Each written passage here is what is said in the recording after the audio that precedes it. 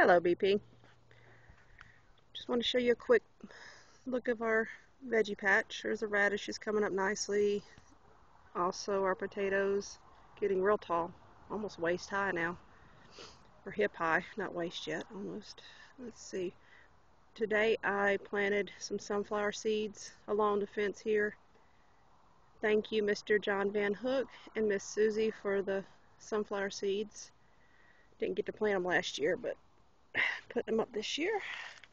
Alright, also let's do a span over here right quick and look at our corn that's coming up nicely. That's not going to do any good to have two together, so let's go ahead and pull that one out. And there's a whole row coming up. Right there. Alright, quick look at the patch. Uh-oh, somebody's working. Let's go see what he's doing.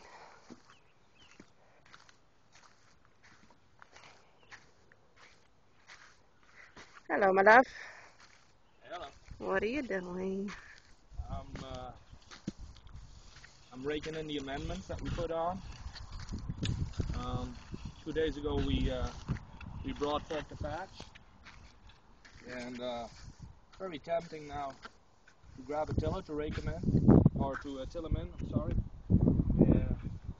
But to keep some of the structure in the soil, we decided to not do a final till.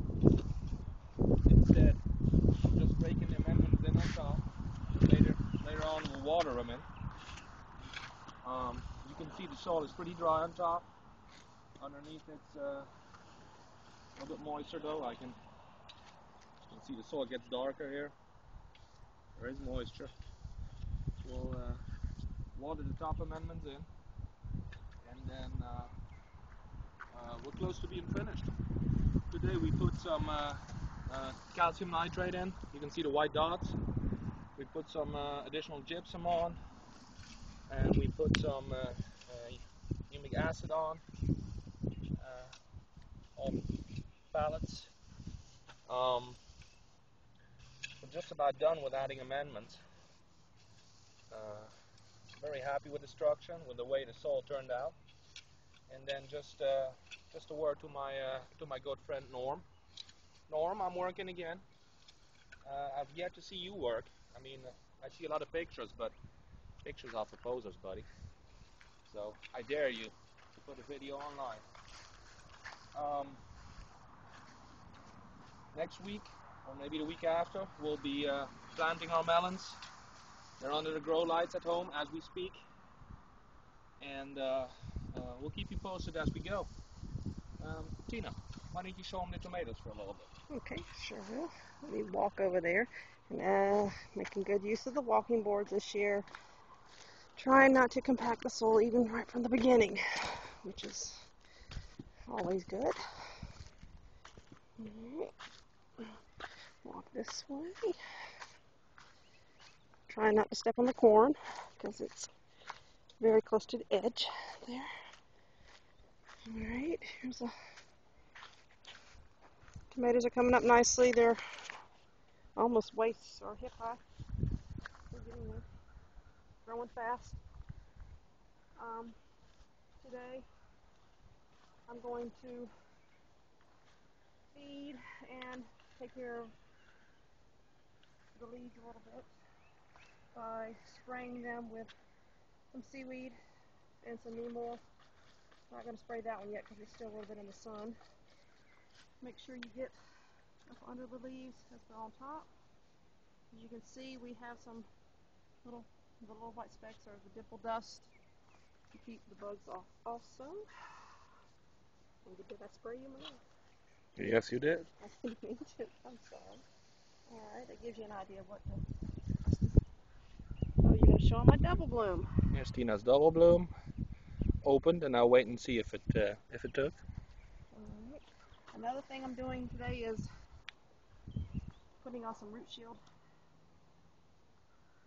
And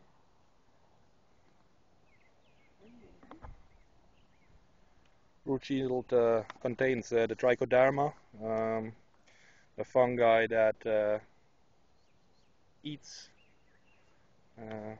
other fungi, eats the bad guys more or less.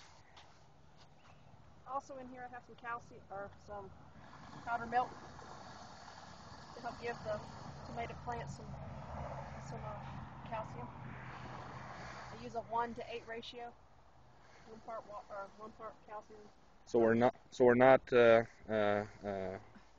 watering the plants with regular milk. We're using a powdered milk, which has no fats in it, and which has antifungal properties. It helps against some of the bad guys on the leaf. It will change the pH on the leaf, making it less susceptible to mildews. It won't harm the trichoderma though. The trichoderma, let me say that before, we're not using mycorrhiza on these plants. There might be a tiny bit in a all-purpose fertilizer we used in the planting holes, but not wise to inoculate plants at the same time with trichoderma and mycorrhiza, because they're basically competing for the same spot around the plant, those roots. So a tip for the newer growers. They can coexist in the root zone together, but inoculating them together at the same time, just not the best idea. That's about it, my love. I don't really have, just waiting on the blooms to see if they took. Do some more pruning maybe next week. Alright, little disclaimer, there might be some experts checking out these videos. We garden like we like we want to, like we think is correct, like we think is going to work here in South Carolina. It might not be the way you garden up north or somewhere else in the south. So we're voicing our opinions about gardening. We're showing you our way of gardening. We're not saying that this is the way to go or the way to grow tomatoes or amend, but just the way we do it. Last look at my plants. And then here the patch. Walking boards are out. Amendments are just about all tilled in.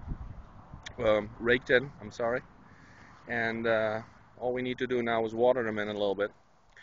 And then somewhere next week or the week after, depending on how the plants develop, in these middle squares, we'll be planting our 2 melons. 255 Mitchell. Somewhat of a top seed in melon growing, grew some very big melons, and came up perfectly, very vigorous. Next to that we'll do one of Brother Dave's melon seeds, is 165B, which grew him a really nice melon last year. Very promising seed in our opinion, and those are going to go in there. Alright, well, as the gnats are eating me up and the sun is slowly setting, we wish you happy growing, and we'll keep you updated from our sunny patch here in South Carolina. Tina? Hi, VP. South Carolina, over and out.